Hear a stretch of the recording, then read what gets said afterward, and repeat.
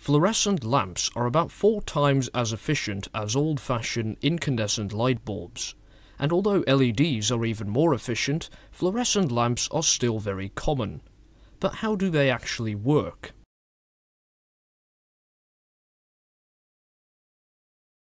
Fluorescent lights come in many different shapes and sizes, but for now let's just take the most basic design. It consists of a glass tube. On both sides of the tube there's an electrode. The electrodes look like the filament of an old light bulb.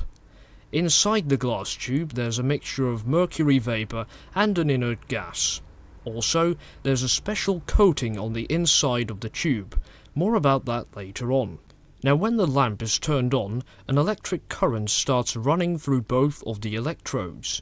This makes the electrodes heat up, and you'll see why that's necessary in just a moment.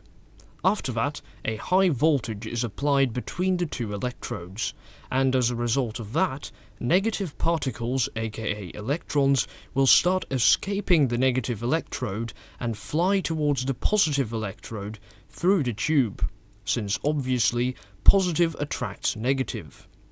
The reason why we needed to heat up the electrodes first was because that way the electrons can escape the electrode more easily.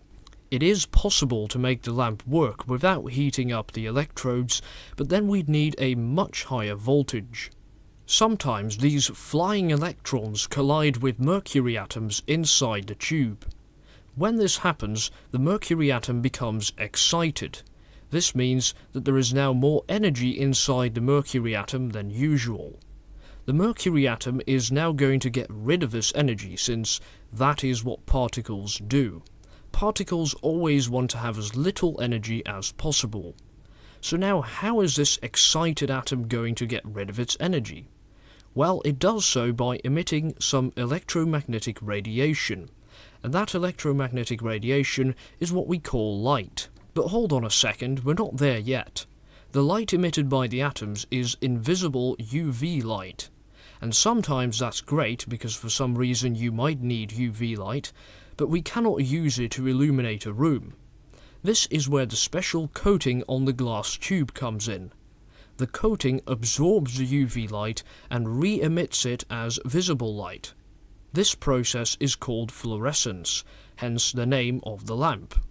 So there you go, now you know how fluorescent lamps work. I hope you've enjoyed this video, and thank you for watching.